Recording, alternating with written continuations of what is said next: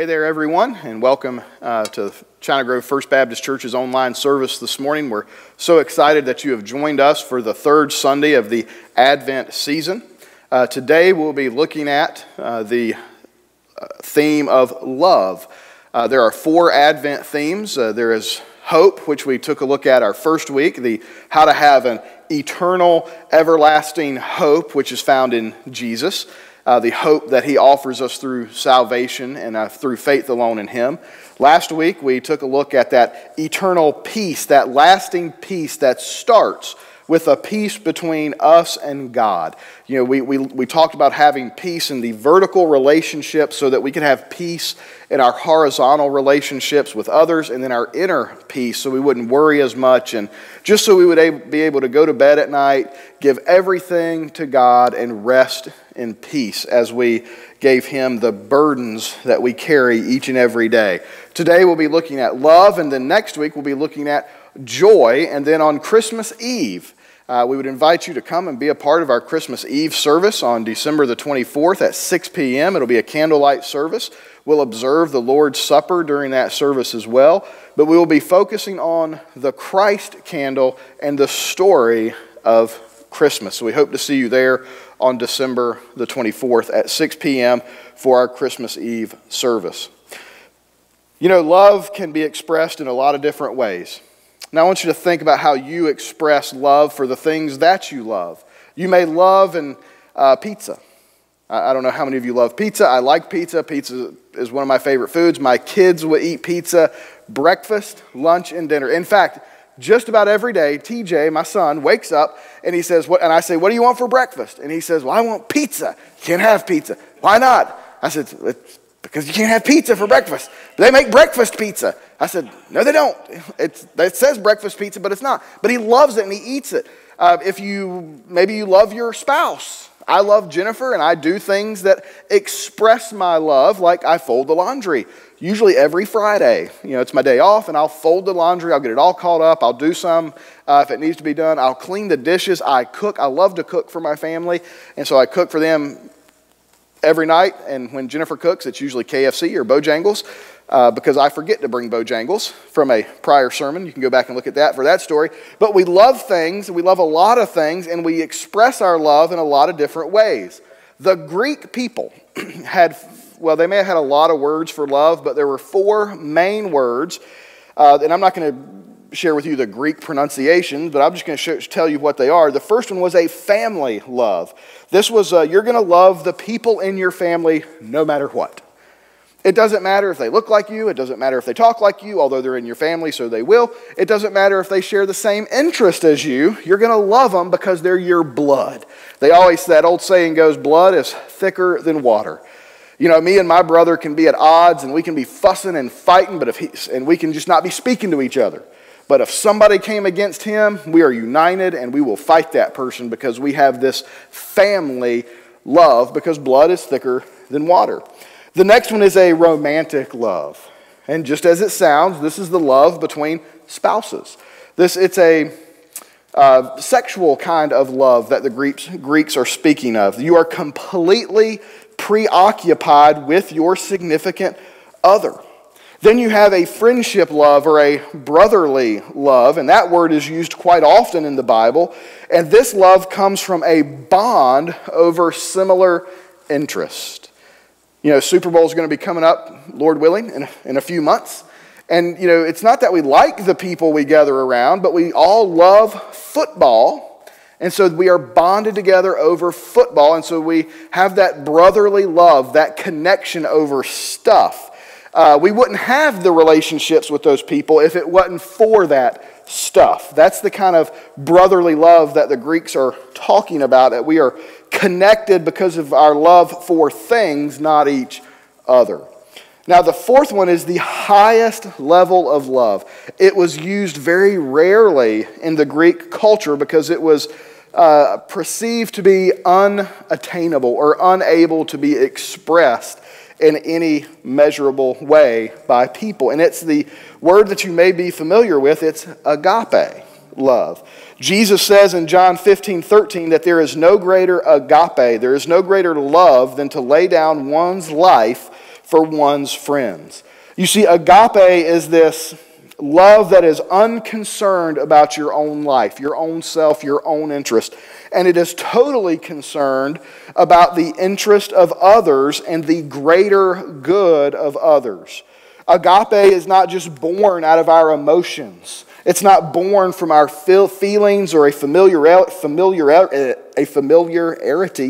with things or an attraction, but the will and choice. The agape is a choice. We have to choose to love others in this high level of unconditional love. It is a love that requires faithfulness. It requires commitment. It requires sacrifice without accepting anything in return. Listen, if you express your selfless love, this agape love, you are doing so knowing you will get nothing in return. You're not asking for anything in return. You don't expect to get anything in return. You are just showing your unconditional love. And oftentimes, agape requires actions. For me, the best way I can describe it is how I love my children. You know, I'm not sure I knew what agape love was until I became a father. Because I'm always going to love my daughter. I'm always going to love my son, no matter what they do. There's nothing that's going to separate me from separate my love for them. It's unconditional. The things I do for them is out of my love for them, and they don't have to do anything in return. A thank you would be nice every once in a while when I cook them breakfast, but they don't have to say it. I don't expect them to do it. I do it because I love them. You know, Jesus also says in Matthew 22, verses 37 to 39, that you need to love God, agape, you need to love God and your neighbors. In Matthew 5, 43 through 46, Jesus says, love, agape, love our enemies. And in John chapter 4, Jesus gives us a really good example of this kind of love. In John chapter 4, we see how Jesus expresses the agape love because he goes somewhere he should not go. He talks to someone he should not talk to. And he does something that only he can do. And it's all because he loved this person. We're going to see how an encounter with a woman at a well, an outcast, a woman of reputation, so to speak, experiences the unconditional agape love of Jesus. And it changes her life. But not just her life, the life of an entire village.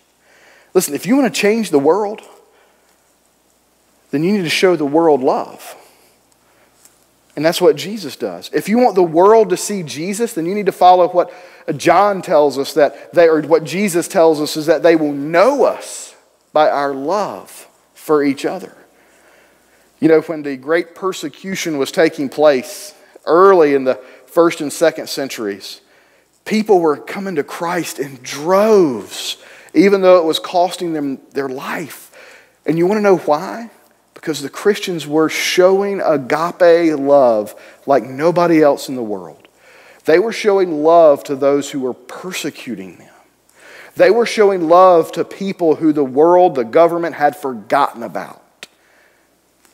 And in spite of all the persecution and all the dangers, that love is attractive and it changes people's lives. And so we're going to take a look at these verses in John 14, 1 through 42 is the whole story. I'd encourage you to read it on your own. We're going to read some of it as we go through this. But the first thing we see is that Jesus loved this woman enough to go to where she was at.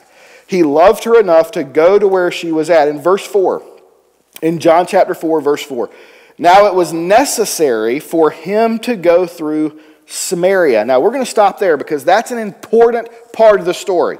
And that word necessary is an extremely important part of the story. Because there's not a Jewish man living during this day and age that had to go through Samaria. Now for you and I it makes sense because if you're going from the south to the north, the straight line takes you right through Samaria. That's the quickest way. And if you're a guy, you understand this because if you're like, well, not me because I don't drive, but my wife drives to the beach, and if you're like her, she wants to be able to pull in on 2 wheels at the hotel, jump out of the car and say, I made it in 2 hours and 42 minutes. She wants the fastest way. Now, so it makes sense to us, but for Jesus and the disciples, going straight up through Samaria doesn't make sense. Because if you're Jewish, you don't go into Samaria because they are mixed-raced people. They're a mixed ethnic group. The Jewish people look down on them because if you go all the way back in history, around the time of the exile, we looked at Nehemiah, so around the time of the exile, the Jewish people intermarried with some other people, and they became known as Samaritans. They were seen as not purely Jewish. They couldn't worship in the temple. They had their own mountain to worship on, which we'll see in a minute. And Jewish people ignored them at all costs. They stayed away from them. They had nothing to do with them because they were lesser than they were. And so what is normally a 3-day trip straight through, they would make a 5-day trip in order to avoid these people. But Jesus loved these people, and he loved this woman. Remember, Jesus knows there's going to be a woman there because he's all-knowing. Jesus loved her enough to break down the cultural boundaries, to break down the racial boundaries. And he says, I don't care if it's the right thing to do. I'm Jesus, I'm the Son of God. They need to hear the gospel. I'm going to go take it to them because I love them. Now, I want you to keep that in your mind. When we get to the conclusion, you're going to see how it ties into the Gospel of John and some things that Jesus has been teaching throughout the Gospel of John. And so he goes through the Samaria, and here's what it says, verse 5. So he came to a town in Samaria called Sychar, near a piece of land that Jacob had given to his son Joseph. Jacob's well was there, and Jesus, tired by the journey, sat down by the well, and it was about noon. So it's middle of the day. It's hot. Verse 7, a Samaritan woman came to draw water, and Jesus told her, please give me a drink. The disciples had gone off into the town to buy food. Now, just put yourself in this situation. It's the middle of the day. Jesus is by himself, sitting at a well. Here comes a Samaritan woman. It is culturally irresponsible. It is culturally wrong for him to talk to her. One, she's a woman, and she's by herself. Two, she's a Samaritan woman. But Jesus has a great plan, and he's meeting her where she is. He loves her because she's someone who needs to hear the gospel. And so he asks her a simple question. He says, can you just give me a drink of water? I love this. Have you ever struggled sharing the gospel? You have these times in your life, these divine appointments, and you can just feel it in your gut that you have been put in this place with this person, and you can feel the Holy Spirit just wanting you to share the gospel, but you don't know how to start. Well, Jesus just asked her for a drink of water. He didn't jump into the gospel. He didn't jump in and Bible beat the person. He just said, hey, let's have a conversation.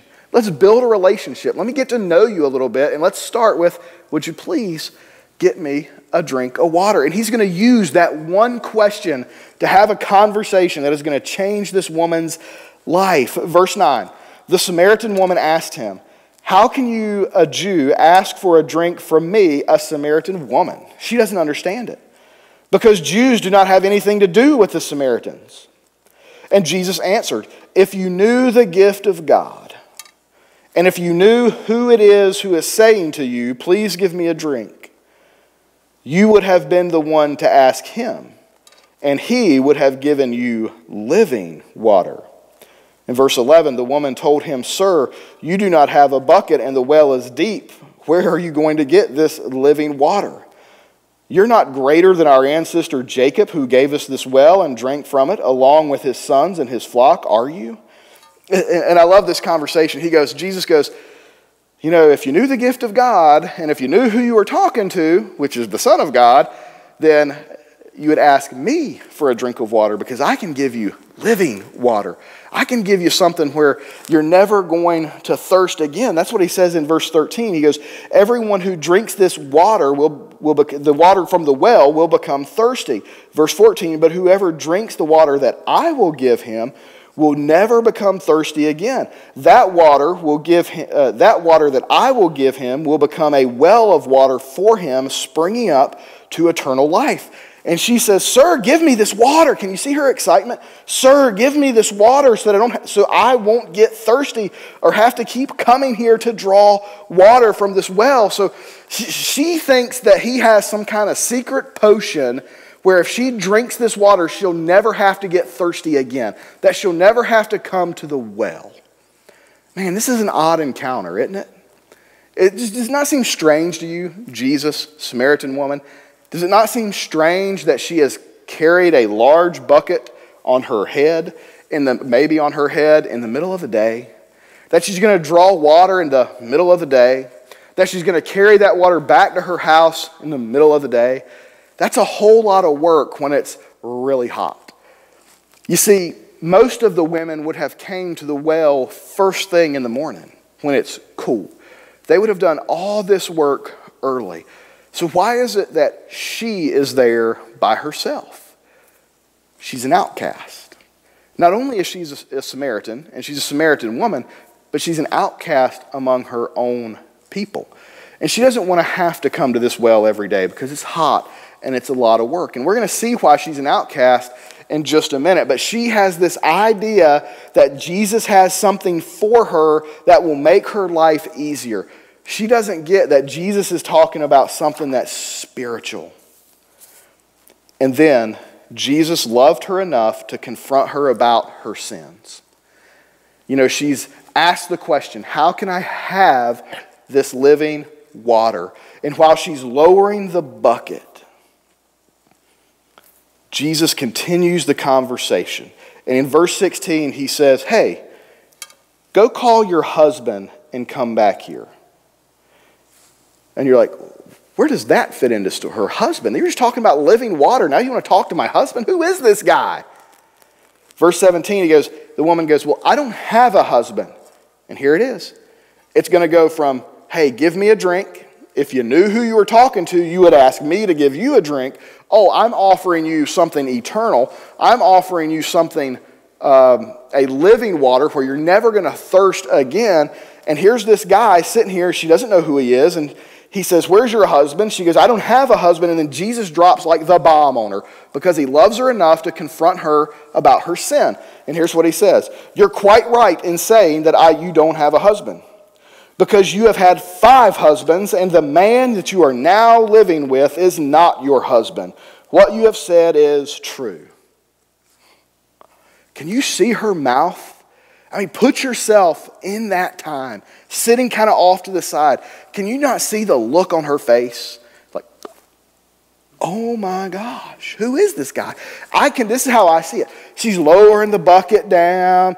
Jesus is asking, and then he says this, and she just drops the rope, and the bucket goes, because she is shocked.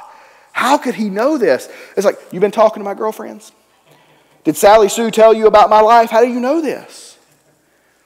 She is shocked and amazed. And simultaneously, I think there's this light bulb that clicks because in verse 19, she says, "Sir, I see that you are a prophet." No joke. He's a prophet. But he's so much more than a prophet. But see, like in typical fashion, she tries to deflect. She doesn't want to talk about her sin, even though he's lovingly confronted her. She doesn't want to talk about it. Instead, she talks about one of the most controversial topics of the day: worship. She says, "Well, where should we worship? The Jews worship in Jerusalem. We worship here on this mountain. Where should we worship?" And Jesus says, "Listen, it doesn't matter where you worship or how you worship. It just matters who you worship." And this is a little side note of the message because Jesus says, "Believe me, there is coming a time when you will worship the Father, neither on this mountain nor in Jerusalem. Yet a time is coming, and now has come, when the true worshipers will worship in spirit and truth, for those are the kinds of worshipers the Father seeks." You see, Jesus wants to tell her, it doesn't matter if you worship on this mountain. It doesn't matter if you worship in the temple. It doesn't matter where you worship, but your worship has to be truthful. It has to be in spirit, and it has to be truth, and it just has to be focused on the Father. You know, I think we've learned a very valuable lesson about this during the months of COVID, have we not? The church, through the months of COVID, starting back in March, has been able to worship online.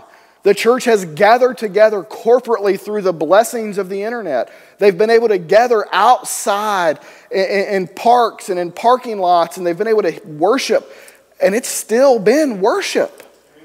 It's still been church. We've been able to go into family life centers and some people back into sanctuaries, but none of it matters because it's been focused on Jesus. And that is such an important lesson for us to learn during our COVID experience, that we can worship anywhere. And that is what he's trying to teach her in this lesson. He's like, well, first of all, it doesn't matter where you worship, it matters who you worship. And really, if you want to read into it a little bit, what he's saying is you don't worship the Father at all because your sins have separated you from the Father. I mean, that's what he's driving at. That's what he's getting at. You know, missions and the spreading of the gospel exist because people aren't worshiping God.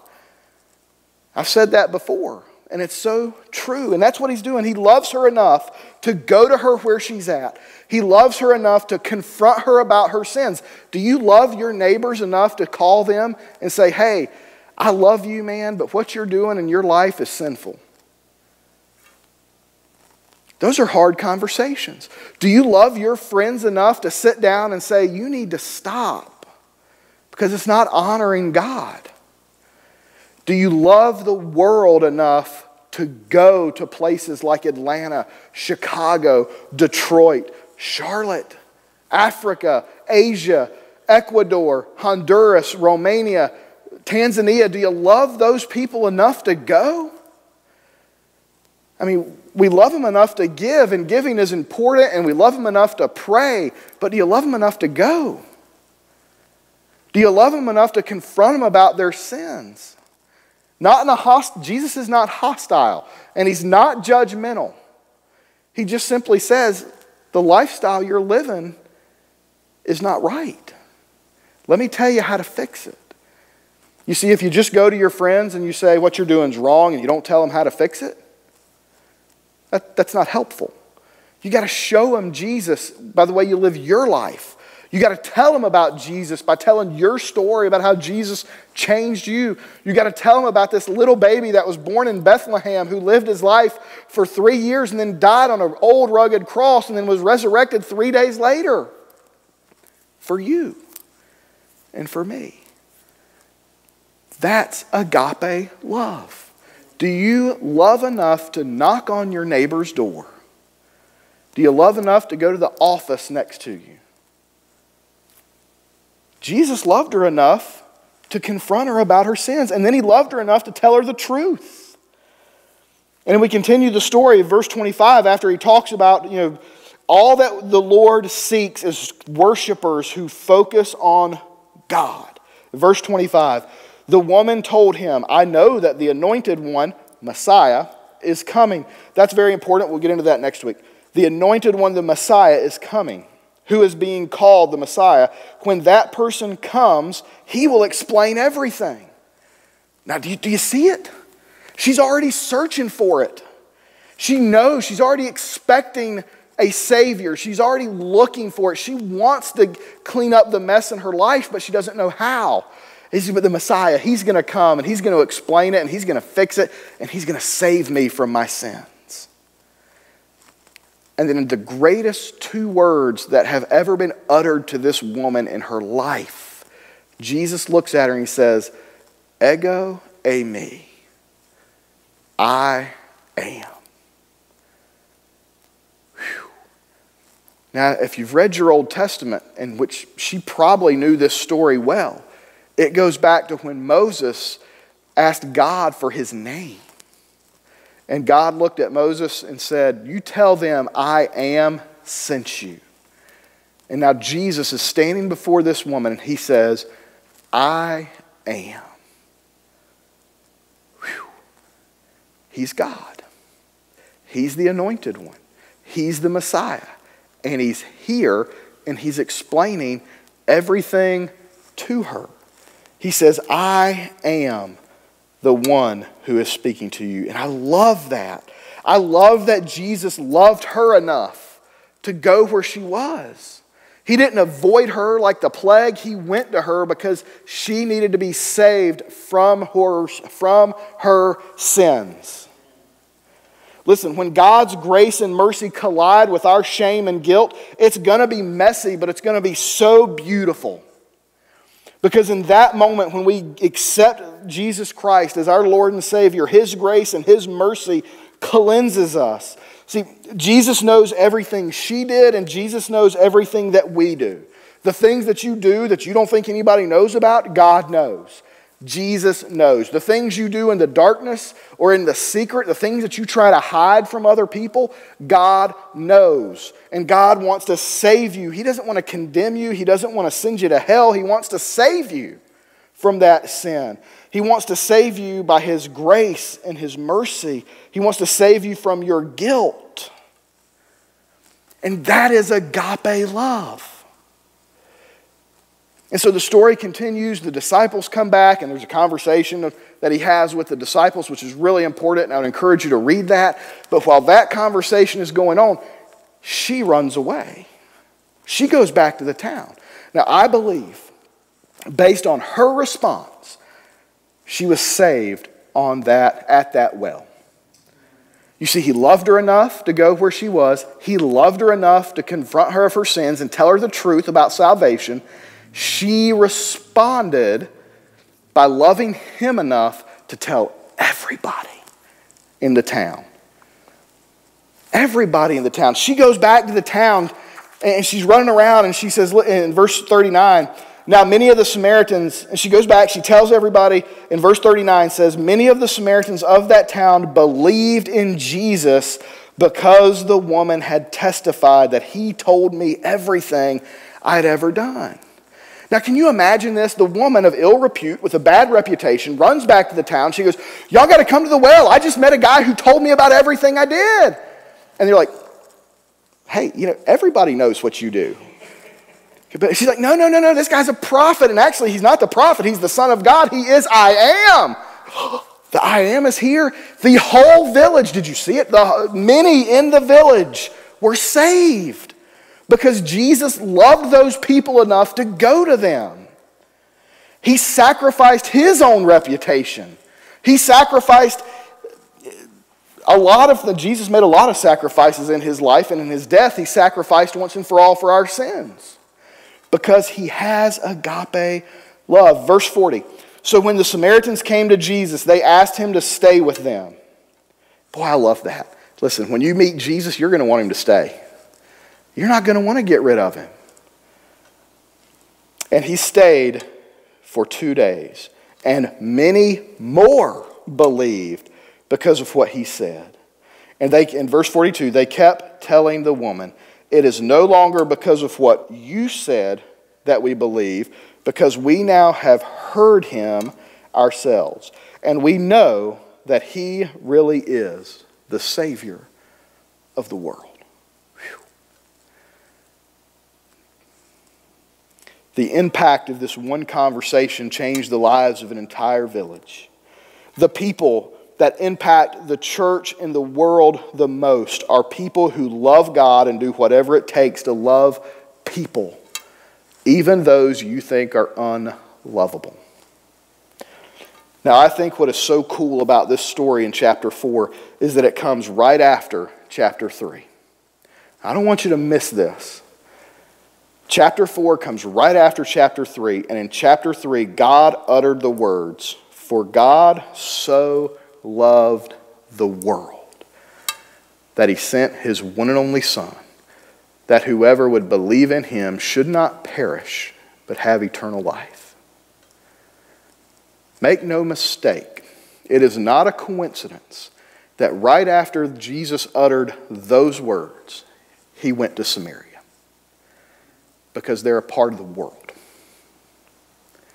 Christianity is not just for white English-speaking Americans. Because if you read Revelation, there's this beautiful scene where every nation, tribe, and tongue will be gathered around the throne of Jesus, and they will be worshiping. They will be worshiping. So do you love the world enough to take Jesus' message to them? Imagine how many lives our church could change. Imagine how many lives Jesus could change through our church if we would just follow his example of agape love. This woman came to the well on this day to quench her physical thirst, and she left with a spiritual quenching of her spiritual hunger because she had met the Son of God. Now, we don't know about the husband's situation or how that played out. But again, I believe that her life was changed. When you meet Jesus, he'll change your life. Are you ready for him to change your life? Are you ready to accept him as your Lord and Savior? Are you ready to love the world enough to tell them how he has changed your life? Let's pray. Father, I thank you so much for the Word of God. I thank you for inspiring these writers to write in their own way and explain the things that you wanted them to explain so that we could understand. Father, we don't have you to sit down with face to face, but we have your Word. And your Word from Genesis to Revelation is all about how God loved the world. God does not desire for anyone to perish. God does not send anyone to hell. It is our own choices that do that. But when we choose to follow Jesus, when our eyes are open to that truth, and when God opens our heart and draws us to him, and we choose to follow him, our lives will be changed forever because of agape love. I pray that as a church and as people who are listening today, if you're Christians, that you would commit your life to a sacrificial life of loving others more than you love yourself. And if there's someone watching who's never made a decision to follow you, Father, let them do it today. Let them pray and say, just cry out to you, asking for forgiveness of their sins and committing their life to saying, I'm going to follow Jesus. God, change hearts and minds through your word. We ask this in Jesus' name. Amen and amen.